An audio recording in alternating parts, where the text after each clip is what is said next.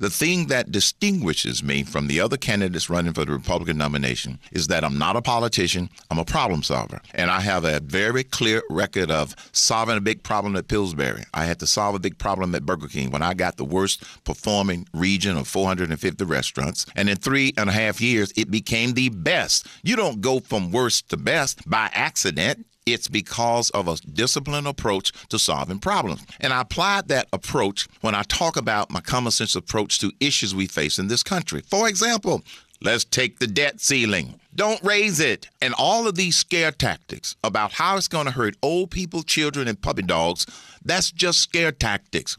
If we have enough money, first of all, this debt ceiling thing should not have become a crisis. This president allowed it to become a crisis so he could use the crisis as leverage to get what he wants, which is to raise taxes and keep on spending. And the American people are saying, no, we have enough money to pay Social Security checks, Medicare checks, pay the interest, because the amount of interest, we're not going to default on the interest, and to pay our military, our men and women in uniform. You pay those 4 things.